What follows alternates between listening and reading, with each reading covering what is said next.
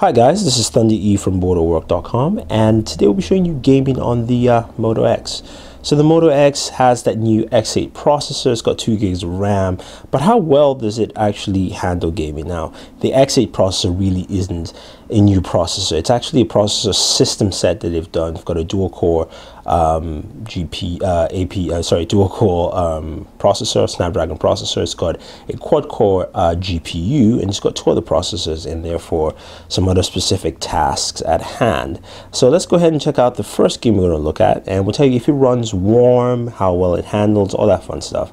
And we're going to look at Dungeon Hunters 4.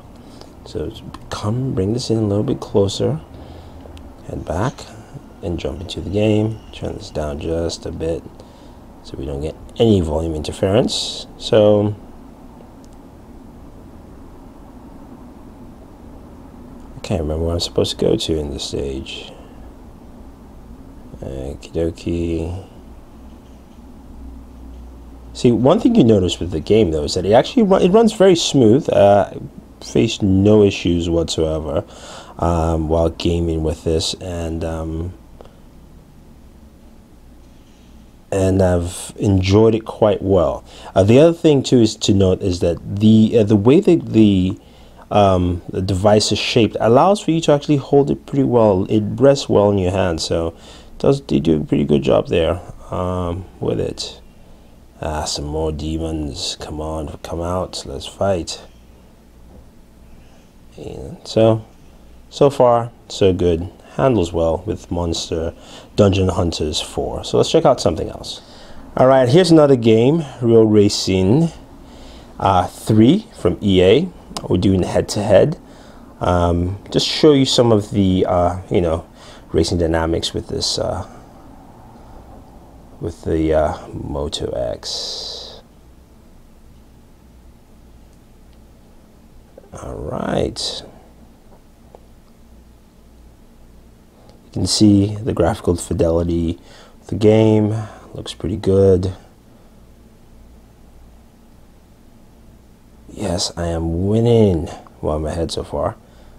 I wish you could actually accelerate in this game and not... Whoa, that's really tight turn right there. And not just do the auto drive sequence that the CPU does for you. But so far I'm in the lead, so I can't complain about that. But you can see how... Oh, that's not good, that's not good, that's not good. Handle, handle, handle. There we go. Nice.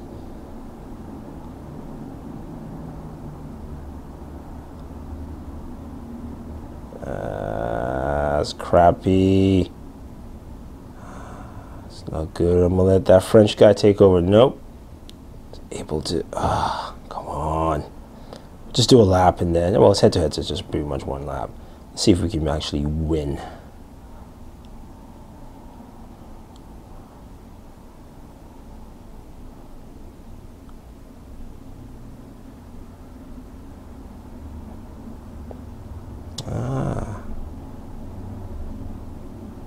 Here we go.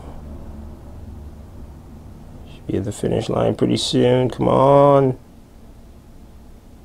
There we go. So you can see how sharp and vibrant that looks. Let's check out a couple more games. What about Modern Combat 4? So we have Modern Combat 4 here. And again, this handles pretty well.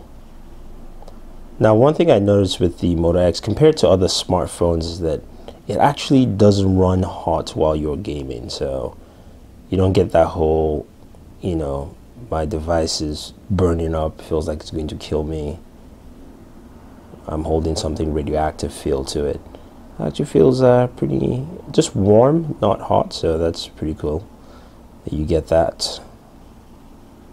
Come on, die, dude. These bad guys don't want to die. There we go. Yeah. Keep moving. Keep moving.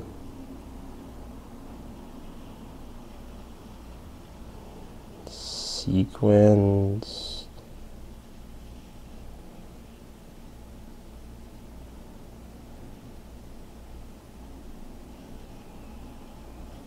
Oops, should not be stuck in the line of fire.